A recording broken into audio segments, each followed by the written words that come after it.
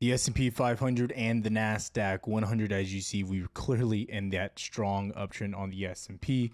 You go into Qs and you can see very similar structure, a little bit of a broader range, but overall holding up and only creating these demand zones on the downside, meaning that we just continue to break highs and make higher highs and higher lows. Now, when we go into something like futures, I think you get a little bit of a better look at exactly what's taking place here. And as you zoom into Nasdaq, you get a lot of those answers. Now, what I will say is the Nasdaq has definitely been dominating since Friday and today, holding up most of the strength, while we look at ES and Dow, not doing the best here, right? So I look at ES, I go really quick and show you ES more on the downside, Dow, same thing, downside, right? And also Dow losing previous all-time highs established on February 24th, where in comparison, ES is still over that level, well above from February, or actually March 24 or 8th there as well. So again, local highs still holding on ES while Dow's pulling back. NQ hasn't really made those yet. So that's where you're at, and you're kind of just sidetracking. ES is holding up, all things considered, the best. So what you want to see here in the short term, you want to see if the Nasdaq can hold above basically 18.5 flat. Can that hold? We saw a few little tests here on the day, but ultimately upon market open, we held that level for the remainder. A little sell-off here at the end of the day, but still holding. Now you can see we also made a little bit of a supply level up here as well. And if you're interested in these indicators, the link is down below for Lux Algo for all the custom indicators, and our scalping volume one down here as well. I just don't use it in the daily videos because it's not necessary for going back over the market unless the volume was huge that day. So those are the big things there. Going into SPY, giving you a better example here, SPY could start to get ugly. So I do want to highlight this right now. That's going to be your next very major level on the S&P. I want to make that really clear.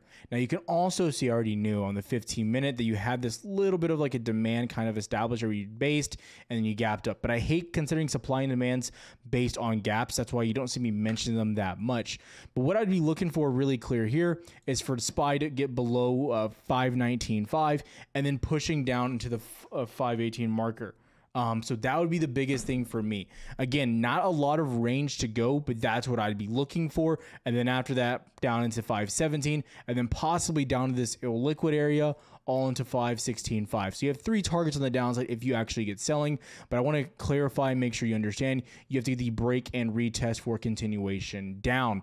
Those are the biggest factors here. I have to say that over and over. Now, volume over the past few days has been garbage. Okay, it's been straight dog water, terrible. Can't really say anything else here.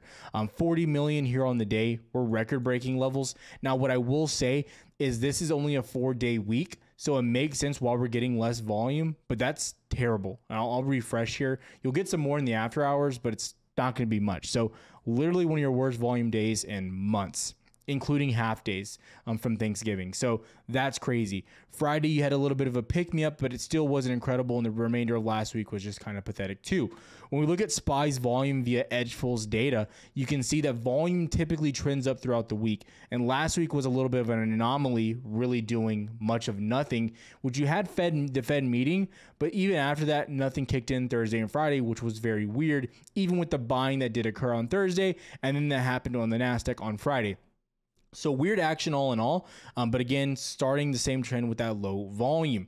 Now, again, another thing that was very strange about this was the price action that we received on Friday. Very weird action. Thursdays typically very green for SPY, highest percent next to Mondays. Today, also for SPY, I believe it was considered a red day. Did we end the day red? You did. So again, a red day on SPY. Another little bit of an anomaly, right? Weird action, but weird action happens when the SPY's volume is like this. When you get abnormally low, abnormally high volume, you're going to get weird action. So it shouldn't really surprise you, especially in a holiday weekend, okay? But also too, as you can see, we have higher volume into the week, and then also Fridays and Thursdays are some of our strongest days. Whereas if we go to the daily, you go look at Fridays and Thursdays, both of those were red. You open up strong, close weak on the S&P specifically. Very strange, again, abnormal behavior. So again, red days on those days and some of your worst volume. You can actually see Friday or Thursday, even though Thursday was your strongest day as far as gapping up, no volume, no continuation from buyers. Now, this isn't a sign to panic for me because, again, as long as we are in this uptrend on the daily, we have to be able to identify you know, the writing on the wall, right? It's clearly still bullish, higher lows, higher highs. So until we start breaking, you know, 508, 509, I don't think there's a bear case out there on the S&P. You know, Qs got to break below 432, 433. Until then, there's not really a bear case on specifically the Nasdaq. That's just my opinion going over the clear charts. And whoever wants to say, like, I don't care what's fundamentally going on with the economy and the government, I'm just saying the facts that are out there right now. And based on just the data, how we've moved and how we continue to move. So again, that's what I'm viewing there. Really quickly going into DXY, some of the things here. DXY is holding support, 104.17. The US 30-year yield, pretty interesting. You're just sitting flat at our level as well. The yields, what I will say, 30-year looks like a bear flag on the higher time frames. It looks like a very clear down, consolidate, breakdown possible. If you look at TLT, a very good viewpoint of this as well. It looks like a giant bull flag to the upside, holding your key level of 92. So really both of those things are holding their key levels. Up in the mix, I do believe the market is expecting cuts to happen sooner than later, especially based on what Powell said. So that's why I continue to remain net bullish on the overall market with how we've structurally been moving. Okay, so until those few things can happen that I just covered, I have to remain looking for upside. Okay, now all the links for everything that you've seen in this video are all down below, so make sure you check them out. But I do want to say right now, if you're not following on Twitter, I recommend doing so. I don't like to plug too much of our stuff, but Twitter's free, guys. Totally free game. And on the first, we'll be releasing Discord spots. But yeah, just this morning, Coinbase Cup and Handle called this out in Discord. Decided to post this just kind of vaguely for free. But again, from 270, you ended up running into highs of like I believe 282 on the day. But you know, back into 279, 282, just off rip. A lot of free game, a lot of stuff being posted over here. Crypto, everything in regards over there as well. Now, I do want to go over specific stocks and equities that I'm liking. But first, I do want to cover broadly Bitcoin because I know this has had some pretty crazy movement. Now, Bitcoin's really simple. In my opinion, it's one of the simplest charts to look at. And all I'm looking at are basically three levels here. So number one, on the daily, you're pushing up. And I do use Bitcoin as a metric of risk on in the market, just to let you guys know. So you're making higher lows from the bottom you established in your 60K, which was basically your lows here before you shot up. Now you're bouncing back up. So you have two levels really I'm watching, okay? Number one, 64K, you remounted that one with ease. I believe this was Saturday, Sunday. You broke, retested, shot up. Next level, 69.2K. It was your previous high before the big crash back down to 61K, and then you ran back into 60 or 72. Okay, you mounted that one. Another big mount. And then now I'm trying to find a middle ground. And so I have my little retest here and then as well as the high here. So 70.6, not the biggest level. I would say these two are major, 69.2 and 64, but I'm trying to find a metric to hold up here to see the push to all-time highs. I do believe Bitcoin is incredibly bullish. Based on other charts, Bitcoin halving charts, I will say this is definitely abnormal. I 100% have to say that. This is abnormal behavior to what we've typically had. Everyone likes to say, you know, Bitcoin's going to dump when it has halving, this and that. And I'm just like, I don't really know what else to say, you know, but all in all, Bitcoin typically, I'm trying to find this chart real quick for you guys, but Bitcoin's had its best moves after halving, right? I can use any of these charts, but anyways, as you can see, let me come down to this chart. But yeah, so really quick right here, let me just zoom in so you can see. And let's just, you get to look just from the side, sorry. But you can see you've halved right here, you shot up to 1,000. You halved here at around, what is that, 1,000, you pushed it into 20, you know, locally, like 12,000, right? You halved here, you ended up pushing into like 72, right? You went crazy, 70, 69,000. So again, I'm just saying, makes sense based on previous times that we probably get some continuation after halving. Now we've seen some dips after halving, right after immediately, and then followed by strong pumps. So I'm not going to make a prediction there, but I do think Bitcoin looks really good. To let you guys know the cryptos that I personally own, I got some ICP, AVAX, Solana, and then some small meme coins as well. But I do most of that stuff on TikTok to let you guys know. But yeah, let's get into the equity names specifically. Number one, NVIDIA has been my strongest overall name, my favorite name to trade. Simply, it's really that simple, okay? So go to the hourly, look at this morning, had some great action overall here.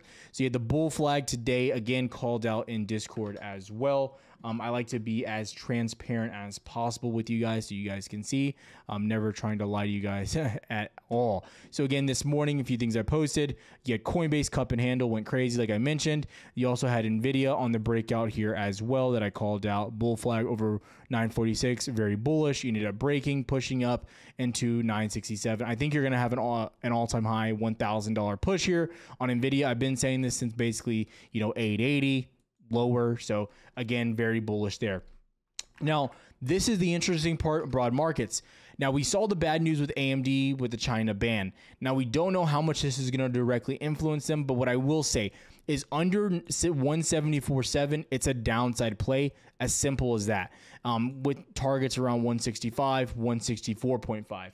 I can only say that so many times. But above this, I'm not trying to go short. Actually, in this range right here between 185 and 174.7, I'm not looking to trade AMD whatsoever. It's a chop fest. Above 185, it's a long. It's that simple.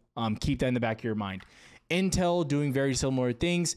I wanted to go short on Intel today, but you just never got the confirmation. So I wanted to see the break and retest of the zone, but you just kept going up, bouncing with the rest of the market, and semiconductors were just strong today, specifically NVIDIA, obviously. But yeah, so if you start breaking back below 41 and retest and hold below that, then I'm targeting 40, then 39. But again, I'm not trying to force a play. I'm not trying to go short when a name is only going up or only balancing. You have to see confirmation, and I have a lot of educational videos here, so hopefully you guys can understand that confirmation strategy as well, which I cover in almost every video. Apple, not super interested. You are looking for a 168 bounce, hopefully, to get bullish above 176 minimum, the end. Microsoft, pretty bearish, terrible day here. Now I'm going to get rid of these zones so you can see really clearly, but this chart's very simple as well. Downside, I don't want to trade Microsoft downside, I'm not going to lie to you. But the upside, if you get above 427.8, your highs from March 14th, I'm very bullish and strong on the name. I want to be very clear about that. At that level, I'm very, very, very bullish. Below that level, don't want to touch. So again, I'd be waiting for that break and the retest there. Until then, can't do nothing. Google, interesting name, has to get above 151.5. Below that, you can't do much. That's your previous 2021 high. You did make a high above that already, but I think 151.5 is the level you're watching, line in the sand. Simple as that. Nothing else to really cover there. Amazon's been moving good, holding 177. I keep saying ascending triangle on higher time frames. This thing is, as long as it's above 177, the target is 185, 186. Maybe breakout opportunity above 180 locally. But besides that, that's it. Amazon's been a killer, been very strong. Target, gone over this one quite a bit. Above 168, I said it's a long into the 200 SMA.